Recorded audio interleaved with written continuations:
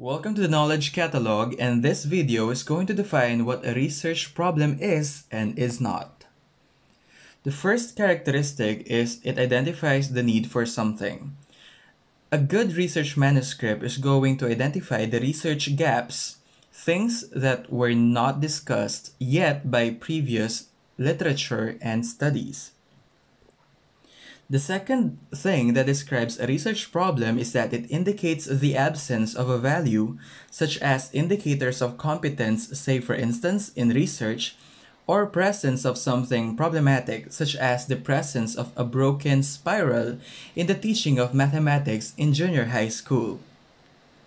The third indicator is that it is a definite expression or statement about a concern, a condition to be improved, or a difficulty to be eliminated.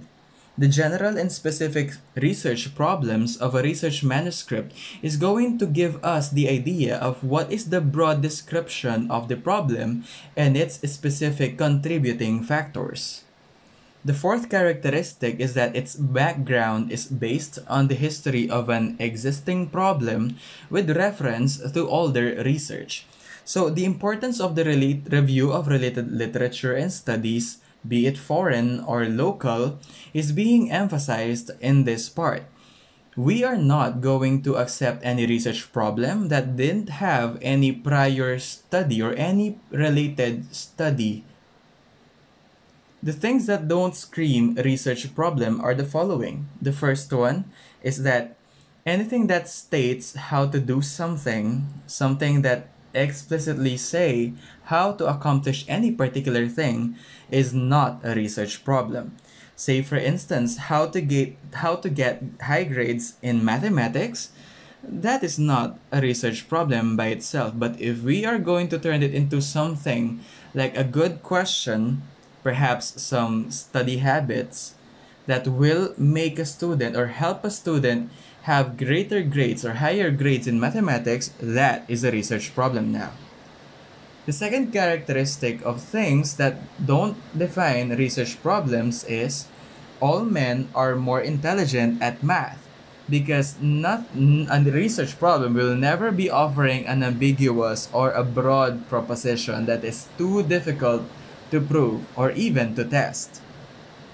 The last one is that it doesn't present a value question. Say for instance, how is devotion defined? Or say, what is the importance of, say, self-respect or respect in the workplace? Those things are value questions. They are questions of morality, and they are things that we cannot really directly or explicitly test or describe numerically because they change like from time to time and from person to person. These are things that don't really have this fixed definition. So we can't have a research problem, or we shouldn't consider a research problem that talks about these kinds of things that are too abstract. This is the Knowledge Catalog, and I think that you have heard that it's quite raining in the background. So please keep safe, everyone, and please stay at home as much as possible. Goodbye.